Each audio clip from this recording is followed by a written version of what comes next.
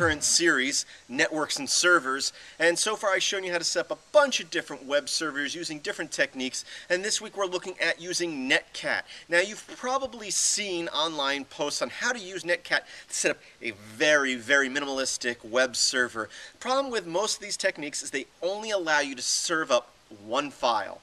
So if you have a web page that has images, let's say, in it, it can't serve up those images because NetCat only knows you're piping me this one file and I'm sending that over the web server.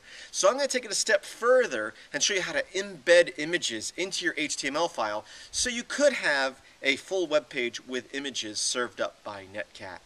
That is, of course, running local files. Now, this is obviously a very quick and dirty hack to get something done on the spur of the moment, just because NetCat is available on a lot of systems already, and it's just something you would do, like I said, in the spur of the moment. If you really are setting up a web server, I do not suggest using NetCat as this. I suggest using some other actual web server application.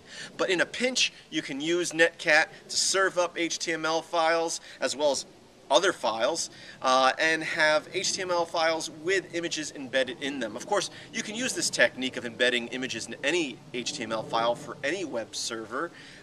It's not commonly a common practice because it just makes your HTML files large, and it's usually good to have your files separated out so they're easily replaced.